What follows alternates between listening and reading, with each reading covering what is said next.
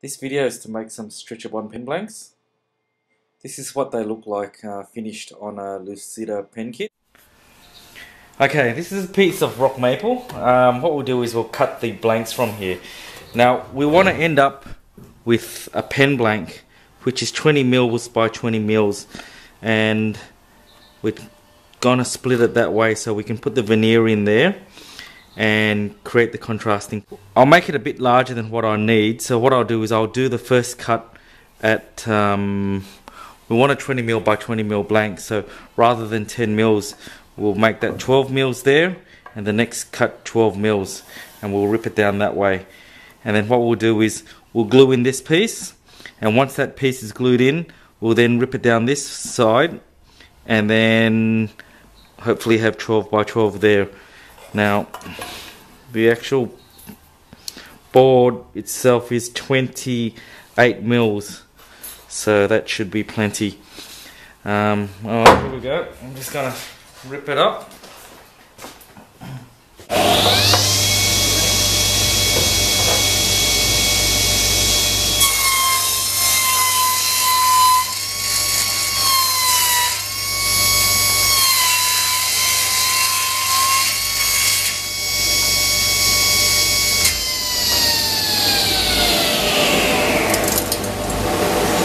What we've done now is we've cut this. This side is joint, has been plain straight. So what I'll do is we've got the saw blade marks there. So what I'll do is I'll just pass that through the joiner and straighten that up. And rather than glue it back together that way, once that is flat, I'll then glue these two pieces. It just saves on sanding. Okay, I've just joined that edge flat. So what I'll do is I'll now rip another 12 mils off that.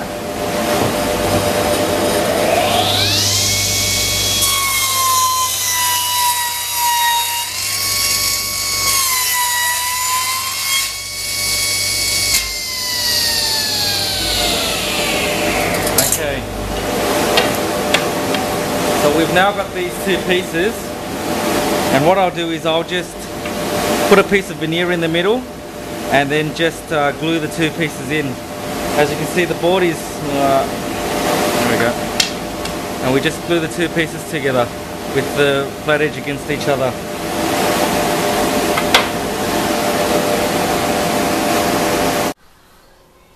Now this is just a piece of walnut veneer. It's a piece of scrap piece that I scored in a little packet. What I'll do is, the length of this is about 900 mils.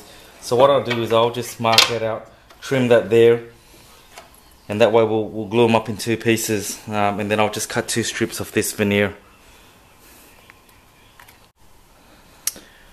Okay, so we've got the blanks here, and this is the veneer strip. What I'll do is now just apply a bit of glue. Spread it. Make sure you got it all. Like us on Facebook so I can make more videos. Spread it nice and evenly. I want to be nice and generous with the glue. I'm just using a bit of Titebond 3. Okay, so that's it. Put the first layer on. And the next, we're clamping the two. We're clamping the. Okay, sorry, the film footage stopped halfway through there. The camera ran out of batteries. But here we are the next morning. It's sat in the clamps overnight. Now, as you can see, the veneer's glued in place. So what I'll do now is I'll put this through the joiner, straighten up that edge, and then put it through the table saw and cut it to 23 mils. Okay, so what we're going to do now is we're just going to rip down that side at 23 mils.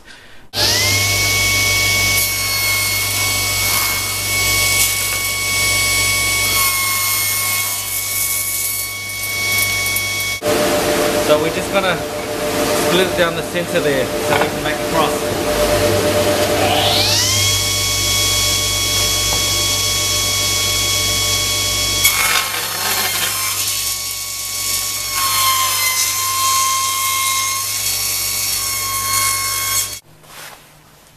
Okay, so now we've ripped the piece into two. What we'll do now is we'll slide the veneer in place right here. Okay, so now the the blanks have come out of the clamp. What I'll do now is I'll just clean up this edge by putting it through the planer, and then we'll put it through the table saw and clean up this edge. So after trimming it, we end up with a blank like this. Now after gluing it looks like this. I've put it through the drop saw, and that's what it looks like on the end grain. So it's nearly square. You don't have to be too accurate. We're going to turn it around anyway. What's important is where the two meet. I just find that this method you always end up with a nice end grain where all the joints meet. So what we'll do now is we'll now trim them down to pen blanks.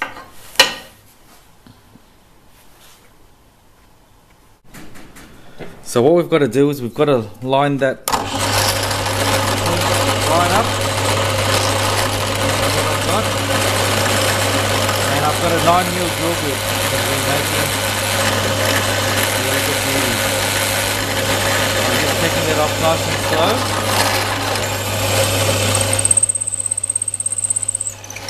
Now just be careful, because it's laminated together, you're too aggressive with it and catches, you'll lose it.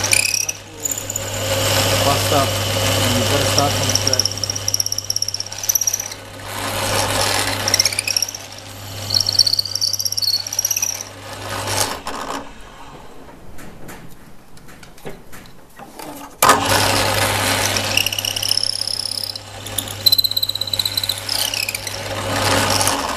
Okay, we haven't gone all the way through, which is good. So what I'll do now is I'll start trimming them.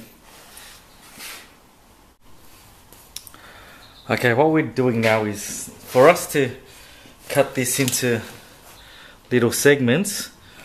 What I'll do is we can cut them, like we can put a cross cut. We've got the cross cut blade on the table saw, and we can cut it this way. We can put the sliding table fence in and cut them. You can do that if you've got a zero tolerance insert. That gets a bit dangerous and a bit messy. I've devised this little way of with using a jig and cutting it nice and safely so that your fingers is out of the way. So what we'll do is we'll create a jig. It's based on to cut the lids that I've got. When we cut lids for the boxes, what I do is I send it through the table saw, and I'll just clear all this out so I can demonstrate it. What happens is this goes on the table saw, and what we do is pretend this is the lid that we want to cut to length. All we do is we send this through and we trim it that way. That way that cut is 90 degrees, slide it over and cut it again, and that way that's 90 degrees. So what you end up having is, with the box lids, when you're mass producing them, you don't have to measure the right lengths. So we'll do something similar for the